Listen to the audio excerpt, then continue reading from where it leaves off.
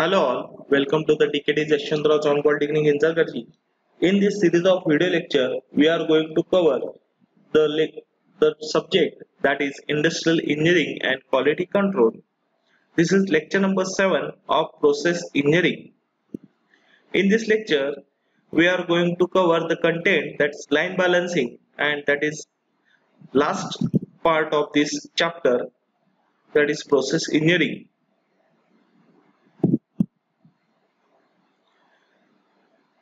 आता line balancing म्हणजे काय? For example machine A B C असे 3 मशीन्स आहेत आणि मशीन ए वरती फर्स्ट ऑपरेशन होतं, मशीन 2 बी वरती सेकंड ऑपरेशन होतं, मशीन सी वरती थर्ड ऑपरेशन होतं. म्हणजे टोटल पार्ट मध्ये 3 ऑपरेशन आहेत. त्या पार्टचं पहिलं ऑपरेशन कुठं होतं? मशीन ए वरती, दुसरं ऑपरेशन कुठं होतं? मशीन बी वरती, आणि तिसरं ऑपरेशन कुठं होतं? मशीन सी वरती. ठीक आहे. आता प्रत्येक मशीनचा सायकल टाइम वेगळा आहे. आता फर्स्ट ऑपरेशन जे मशीन ए वरती होणार आहे त्यासाठी सायकल टाइम काय असणार आहे? दुसरा असणार आहे. आणि आता त्यामध्ये काय होणार आहे? मशीन ए वरती 5 पार्ट्स पर आवर तयार होतात. म्हणजे आता 5 पार्ट्स तयार होतात म्हणजे पहिल्या तासामध्ये किंवा इन 1 आवर. हे पहिलं ऑपरेशन मशीन ए वरती होणार आहे आणि तिचं कॅपॅसिटी किती आहे? 5 पार्ट्स पर आवर. ठीक आहे. त्यानंतर दुसरं ऑपरेशन जे होणार आहे मशीन बी वरती, त्याचं कॅपॅसिटी किती आहे? की 10 पार्ट्स पर आवर. हे 10 parts per hour second operation machine बी वरती होणार आहे. आणि मशीन सी ची कॅपॅसिटी काय आहे? किती आहे? 15 parts per hour. Third operation machine C वरती होणार आहे आणि त्याची कॅपॅसिटी किती आहे? 15 पार्ट्स पर आवर. आता मशीन ए वरती किती होतात? एका तासामध्ये 5 पार्ट्स तयार होतात आणि ते कुठे जातात? मशीन बी वरती जातात सेकंड ऑपरेशन साठी. पण बी चं कॅपॅसिटी किंवा मशीन बी ची कॅपॅसिटी किती आहे? 10 पार्ट्स पर आवर. मग आता ए वरनं जे 5 पार्ट्स आलेले आहेत ते पहिल्या अर्धा तासामध्ये कंप्लीट होणार आहे आणि पुढचा अर्धा तास काय होणार आहे? मशीन बी बंद असणार आहे. कारण का आहे की 10 पार्ट्स पर आवर ची कॅपॅसिटी बी ची आहे, पण त्याच्याकडे जॉब किती येत आहेत किंवा पार्ट किती येत आहेत? की 5 पार्ट्स फक्त येत आहेत ए वरून. त्यामुळे बी मशीन काय आहे? पहिले 5 पार्ट्स कंप्लीट झाल्यानंतर पुढचा अर्धा तास जे आहे मशीन बी बंद राहणार आहे आणि त्याच्यावरचा जो वर्कर आहे किंवा मशीन बी वरती जो काम करतोय तो पण काय असणार आहे? वर्कर. काही सुद्धा काम त्याला अर्धा तास नसणार आहे. ठीक आहे. मग 1 तास झाल्यानंतर पुढचे 5 पार्ट जे बी वरती येणार आहेत त्यावेळेने परत तो बी मशीन चालू होणार आहे, सेकंड ऑपरेशन होणार आहे. परत काय होणार आहे? पहिल्या अर्धा तासामध्ये 5 जॉब होणार आहे, त्यानंतर पुढचा अर्धा तास मशीन आणि बंद असणार आहे आणि तो जो वर्कर आहे मशीन बी वरती काम करणारा त्याला पण काय काम नसणार आहे. ठीक आहे. म्हणजे मशीन बी चं यूज किती होत आहे? फक्त 50%. म्हणजे 1 तासामधलं फक्त अर्धा तास मशीन बी वापरलं जात आहे. तसंच सी वरती जे बी वरनं 5 पार्ट्स तयार झालेले आहेत ते सी वरती येणार आहेत थर्ड ऑपरेशन साठी. मग याची कॅपॅसिटी किती आहे? सी मशीनची कॅपॅसिटी किती आहे? 15 पार्ट्स पर आवर. ठीक आहे. पण 1 तासामध्ये त्याच्याकडे मशीन सी कडे किती येत आहेत? 5 जॉब येत आहेत. म्हणजे जवळपास पाऊण तास, म्हणजे एका तासामधले पाऊण तास ते मशीन काय असणार आहे? बंद असणार आहे. फक्त 15 मिनिटच त्याचा यूज होणार आहे. म्हणजे अंदाजे किंवा 20 मिनिटं जरी म्हटले मी, म्हणजे 20 मिनिटच त्याचा यूज होणार आहे आणि राहिलेले जे 40 मिनिटं आहेत ते मशीन काय असणार आहे? बंद असणार. कारण का? ए मशीन वरनं एका तासामध्ये फक्त 5 जॉब तयार होणार आहेत, ते मशीन बी वरती येणार आहेत. बी मशीन पण काय असणार आहे? अर्धा तास चालू असणार आहे. 5 पार्ट झाल्यानंतर मशीन बी काय असणार आहे? पुढच्या अर्धा तासासाठी बंद असणार आहे.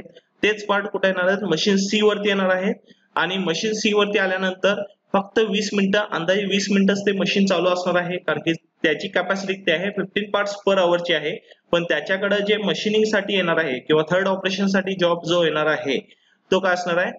5च असणार आहे. त्यामुळे ते मशीन 20 मिनिटच, अंदाजे 20 मिनिटं चालू राहणार आहे आणि पुढचे 40 मिनिटं काय असणार आहे? मशीन बंद असणार आहे.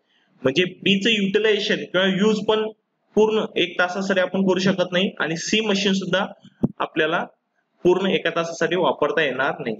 त्यामुळे बी मशीनचं पण यूज होणार नाहीये पूर्ण आणि सी मशीनचं पण पूर्ण यूज होणार नाहीये आणि त्याच्यावरती जो वर्कर काम करतोय आहे त्याला पण काय असं असणार आहे, थोडं काम असणार आहे, थोडं तो काम नसणार आहे. म्हणजे बी मशीन वरती जो वर्कर काम करतोय त्याला पहिल्या अर्ध्या तासासाठीच काम असणार आहे, पुढचा अर्धा तास काही सुद्धा काम नसणार आहे. आणि सी मशीन वरती जो वर्कर काम करतोय त्याला कसं आहे की पहिले 20 मिनिटच काम असणार आहे, अंदाजे 20 मिनिटच काम असणार आहे, पुढचं 40 मिनिटं जो तो वर्कर काय असणार आहे त्याला कुठल्याच प्रकारचं काम नसणार आहे. मग आता ही लाईन जी आहे त्याला काय म्हणणार, अनबॅलन्स. कारण कसं आहे प्रत्येक मशीनचं किंवा जे वर्कर काम करतात तिचं युटिलायझेशन व्यवस्थित होत नाहीये. मग ह्यावरती सोल्युशन काय आहे, सोल्युशन काय असणार आहे, कारण की ही लाईन काय आहे, अनबॅलन्स आहे. मशीन बी चं पण युटिलायझेशन व्यवस्थित होत नाहीये, मशीन सी चं पण युटिलायझेशन होत नाहीये. जवळपास बी मशीन काय आहे 50% आयडल राहतं. आयडल म्हणजे काय, कुठल्याच प्रकारचं काम नसणार आहे. म्हणजे आयडल टाइम बी मशीनचं किती आहे 15%, म्हणजे 50% आयडल टाइम असणार आहे. त्या मशीनवरती कुठल्याच प्रकारचं काम होणार नाहीये, त्या वर्करला पण कुठल्याच प्रकारचं काम नसणार नाहीये. तसंच सी मशीनचं पण आयडल टाइम किती आहे 66.66%. म्हणजे 66.66% म्हणजे काय, ते मशीन तेवढ्या वेळेसाठी बंद असणार आहे. म्हणजे जवळपास 40 मिनिटं ते मशीन बंद असणार आहे आणि त्यावरती जो वर्कर काम करतोय त्याला पण काम नसणार नाहीये. ठीक आहे. मग हे काय म्हणणार, अनबॅलन्स लाईन. ही लाईन काय आहे, अनबॅलन्स लाईन. मग लाईन बॅलन्सिंग साठी काय करायला लागणार आहे की नंबर ऑफ ए मशीनची संख्या वाढवायला लागणार आहे, त्याच पद्धतीनं त्याच प्रोपोर्शन मध्ये नंबर ऑफ बी ची मशीनची संख्या वाढवायला लागणार आहे. कारण काय आहे, ए ची कॅपॅसिटी कमी आहे, 5 पार्ट्स पर आवर आहे ऍज कम्पेअर टू बी, आणि बी ची कॅपॅसिटी काय आहे 10 पार्ट्स पर आवर आहे ऍज कम्पेअर टू सी, कारण की सी ची कॅपॅसिटी जास्त आहे. त्यामुळे मी काय केलं, लाईन बॅलन्सिंग साठी काय केलं की पहिल्या ऑपरेशन साठी जे मशीन ए वापरणार आहे त्याची संख्या काय केली, 3 मशीन केली. म्हणजे 3 मशीन ए ची घेतले, 2 मशीन बी ची घेतले आणि 1 मशीन सी ची घेतली. त्यामुळे काय होणार आहे, लाईन बॅलन्स होणार आहे. कारण की ए ची कॅपॅसिटी कमी आहे, 5 पार्ट्स पर आवर आहेत. बी ची capacity as compare to C काय आहे, कमी आहे, कारण की 10 पार्ट्स पर आवर आहे. आणि सी ची कॅपॅसिटी बी आणि ए पेक्षा जास्त आहे, त्याची कॅपॅसिटी किती आहे 15 पार्ट्स पर आवर आहे.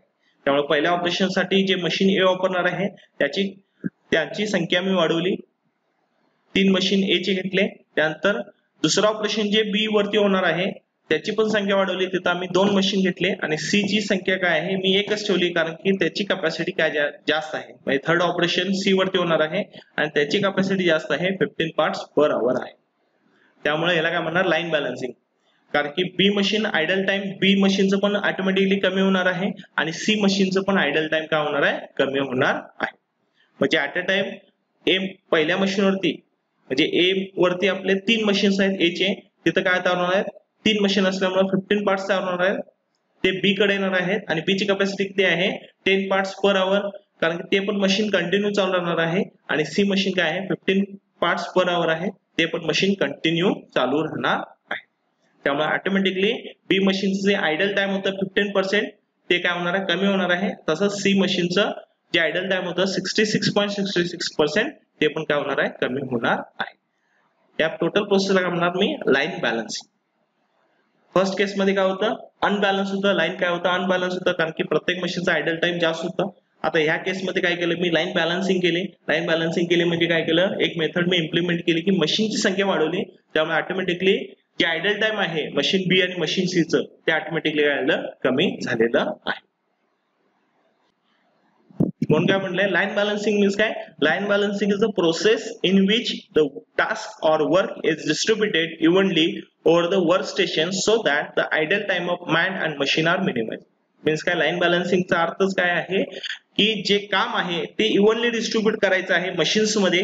त्यामुळे काय होणार आहे, जे आयडल टाइम ऑफ मशीन आहे आणि आयडल टाइम ऑफ वर्कर किंवा मॅन जे आहे ते काय करणार आहे, कमीत कमी करायचं आहे. ठीक आहे. The line balancing is the process in which task or work is distributed evenly over the workstation so that the idle time of man and machine are minimized. म्हणजे लाईन बॅलन्सिंग केल्यामुळे काय होतं, जे आयडल टाइम ऑफ मशीन आहे किंवा idle time of man जे आहे किंवा वर्कर जे आहे ते काय होणार आहे, कमी होणार आहे. आपल्या केसमध्ये काय केलं की आयडल टाइम कमी करण्यासाठी काय केलं की मशीन ए ची संख्या वाढवली आणि मशीन बी ची पण संख्या वाढवली. त्यामुळे काय होणार आहे, जो आयडल टाइम ऑफ मशीन बी होतं ते काय झालं, कमी झालं, आणि आयडल टाइम ऑफ सी काय होतं ते पण काय झालं, कमी झालं. Next procedure for balancing line. मग लाईन बॅलन्सिंग साठी प्रोसिजर काय आहे, स्टडी द पार्ट, म्हणजे ज्या पार्ट आपल्याला मॅन्युफॅक्चरिंग करायचं आहे ते टोटल स्टडी करायचं आहे, त्यावरती कुठले कुठले ऑपरेशन होणार आहेत ते सगळं डिटेल आपल्याला स्टडी करायला लागणार आहे. Second, break down the each operation of part, प्रत्येक ऑपरेशन काय केलं, ब्रेकडाऊन केलं, आणि किती ऑपरेशन टोटल त्या पार्टवरती किती ऑपरेशन होणार आहे त्याचं स्टडी केलं. Next, list various operation with their sequence and duration. मग कुठले कुठले ऑपरेशन आहेत त्याचं लिस्ट डाऊन केलं आणि त्याचा सिक्वेन्स प्रमाणे लिस्ट आउट केलं, आणि प्रत्येक ऑपरेशनला किती टाइम लागणार आहे त्याचं स्टडी केलं. Fourth, draw the flow diagram of demonstrate the flow of part between different work stations. म्हणजे वर्क स्टेशन म्हणजे काय, आता आपण जसं म्हटलं की ए मशीन म्हणजे काय, ए मशीन वरती जे ऑपरेशन होणार आहे त्याला ए दिलं म्हणजे तो वर्क स्टेशन झालं. तसंच बी मशीन तिथं पण ऑपरेशन होणार आहे त्याला काय म्हणणार, वर्क स्टेशन बी, आणि सी वरती जे ऑपरेशन होणार त्याला काय म्हणणार, work station C. Work station A B C. मग जो फ्लो डायग्राम आहे, जसं आधीच्या स्लाइड मध्ये आपण बघितलं की फ्लो डायग्राम जसं ए मधनं बी ला गेलं, बी मधनं सी ला गेलं, हा जो फ्लो डायग्राम आहे तो फ्लो डायग्राम ड्रॉ करून त्याचा स्टडी करायचा आहे. त्यामुळे काय करणार आहे की पार्ट्स ऑफ फ्लो, ठीक आहे, तो पार्ट्स ऑफ फ्लो कसा होणार आहे ते स्टडी करायचं आहे during between different work station. Fifth, determine the cycle time at each work station. मग प्रत्येक वर्क स्टेशन ए चं सायकल टाइम वेगळा असणार आहे, बी चं वर्क स्टेशन बी जे आहे त्याचा सायकल टाइम वेगळा असणार आहे, वर्क स्टेशन सी चं सायकल टाइम वेगळा असणार आहे. मग प्रत्येक वर्क स्टेशनचं काय केलं, सायकल टाइम डिटरमाइन केलं. Assign the work to each work station. त्यानंतर टाइम कॅल्क्युलेट केल्यानंतर आपल्याला जे चेंजेस करायचे चेंजेस करून काय केलं की प्रत्येक वर्क स्टेशनला वर्क असाइन केलं आणि calculate the efficiency of the line. मग प्रत्येकाची एफिशियन्सी कॅल्क्युलेट केली. दिस is the procedure of line balancing. आता एफिशियन्सी म्हणजे काय की बी मशीन, पहिल्या केसमध्ये बी मशीन किती होतं, 50% यूज होत होतं, त्यामुळे तिची एफिशियन्सी किती झाली, 50%. तसंच जे मशीन्स आहे, मशीन सी जे आहे त्याचा वर्क म्हणजे त्याचा यूज किती होत होता की 33.66, म्हणजे 33%, अंदाजे 33%च फक्त यूज होत होता, पण राहिलेले 66.66% जे आहे त्याचा आयडल टाइम, म्हणजे सी मशीनची पण इफिशियन्सी काय होत होती, पहिल्या केसमध्ये कमी होत होती. त्यामुळे काय केलं की लाईन बॅलन्सिंग करण्यासाठी आपण नंबर ऑफ मशीन ए ची संख्या वाढवली, त्यानंतर बी ची पण संख्या वाढवली, त्यामुळे ते लाईन बॅलन्सिंग झालेली आहे. Thank you all.